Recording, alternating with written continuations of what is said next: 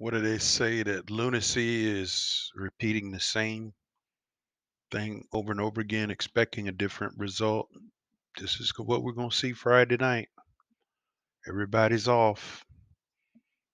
Corner can't get him on the screen down there. Everybody's off. Cover four. Okay, we run 91 out here.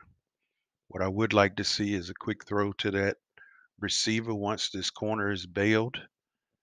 And our fastest receiver, well, second fastest. I don't know.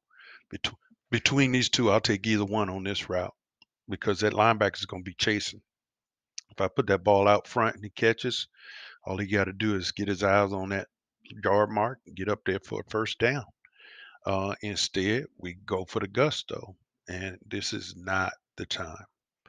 And I promise this will be the last time I talk about this. No, I'm lying. That ain't true. But here again, we gave the corner had a head start.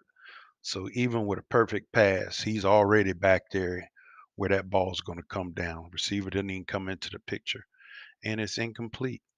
And here again, if you go back to what's in front of you, um, you know, watch the out route, quick throw, right out here where he's chasing. I'm gonna take that all day long. And then later on, if you have to come off of it, there's your running back peeking out.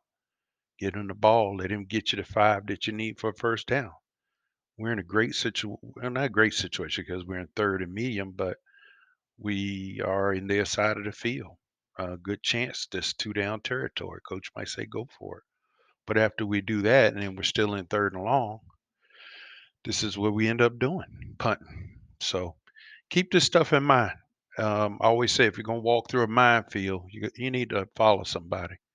Look at what your predecessor did and learn from it and get better.